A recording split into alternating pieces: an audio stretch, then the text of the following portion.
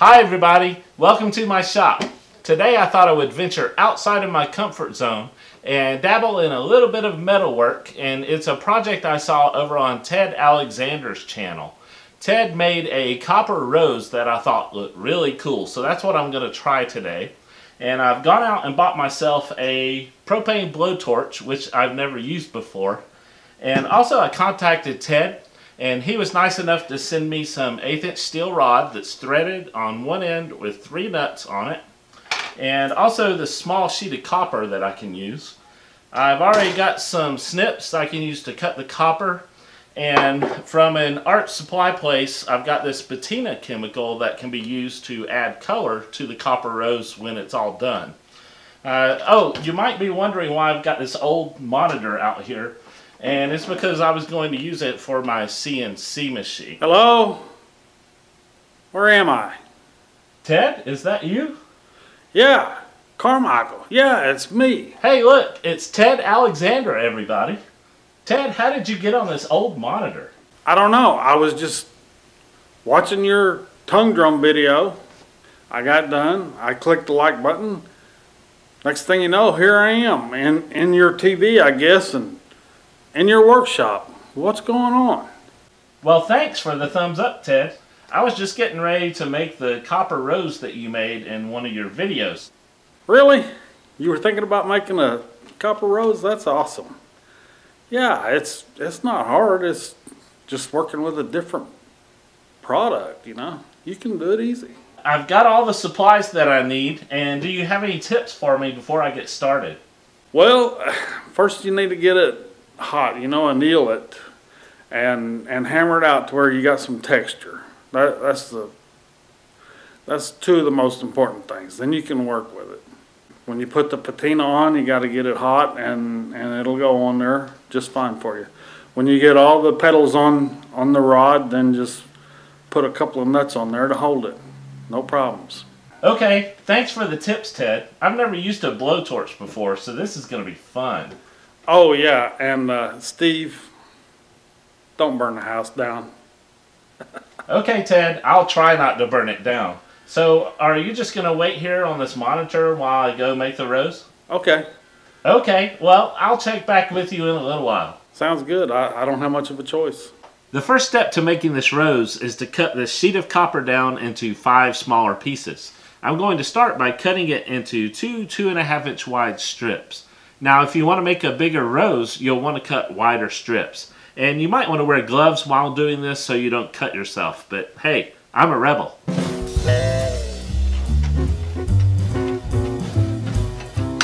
Now I'm going to measure and cut these down into a 4" length, a 3.5" length,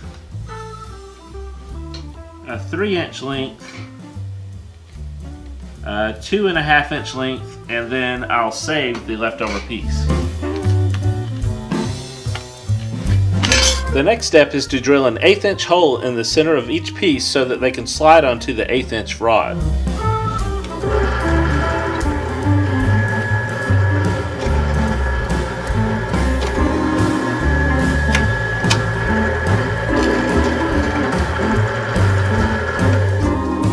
Now I'm going to draw a line lengthwise down the center of each piece. On the last piece, I'm going to cut out sort of a star shape that has 4 tips.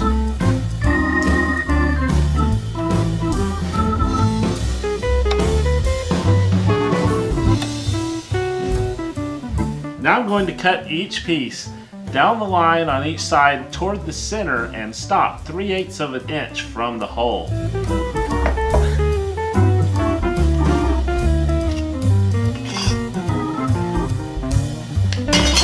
Alright, I've done the majority of the cuts, and the last thing I need to do is take each of these pieces and round off the corners on each of the 4 tabs, because these are going to become the rose petals and they need to be more rounded in petal shape.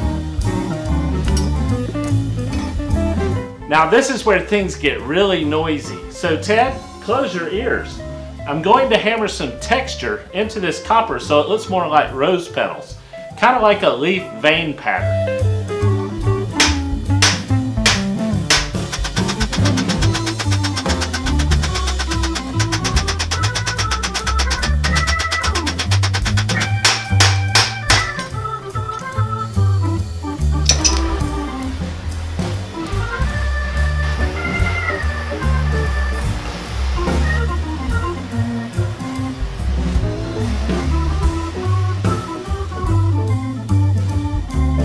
I've already threaded one nut onto the steel rod until it stops and I've tightened it.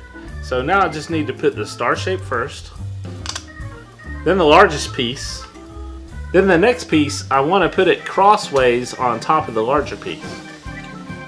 Then the next smaller piece goes on crossways on top of that piece. And then the smaller piece goes on crossways again.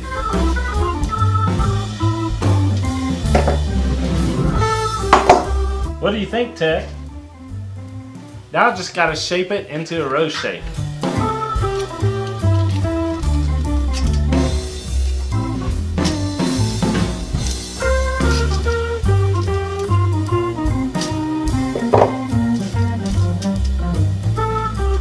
So the process here to add some color to the rose is to heat it up with a blowtorch and then spray the chemical on it, and then heat it up with a blowtorch and keep doing that until you get the color that you want on the rose.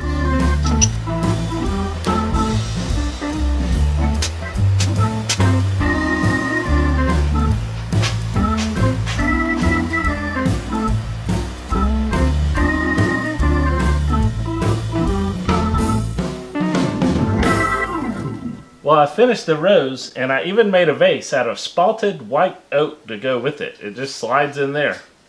So tell me what you think. That really looks awesome, Steve. You're just a true craftsman. Well, thanks, Ted, for doing your copper rose video and inspiring me to do this project. I've never worked with metal before, and that was a lot of fun, especially using the blowtorch. Oh, yeah. And you didn't even burn the house down. That's cool. Now, can you figure out a way to get me back home? So you said the last thing you remember is you were watching my tongue drum video and you clicked the like button and all of a sudden you ended up here? That's the last thing that I did is I clicked the like button, and next thing I know I'm in your TV, so yeah. Okay, well, maybe if I go to your copper rose video and click the like button on your video, it'll send you back to your shop. That'll probably work. I hope it does anyways. Okay, well, thanks again, Ted, for your help, and I hope you get back to your shop okay. I'm going to do this on my phone. All right, give it a try. Thanks a lot, Steve. Good seeing you. Well, this is the finished project. I hope you guys like it. And if you do, give me a thumbs up. And please All right, here we go, Ted. Hey everybody, this collaboration video was a blast, and I want to thank Ted Alexander for working on it with me. But before you go, make sure you click this video over here or the link in the video description so you can visit Ted's channel and watch the other half of this collaboration. And make sure you subscribe to his channel while you're there.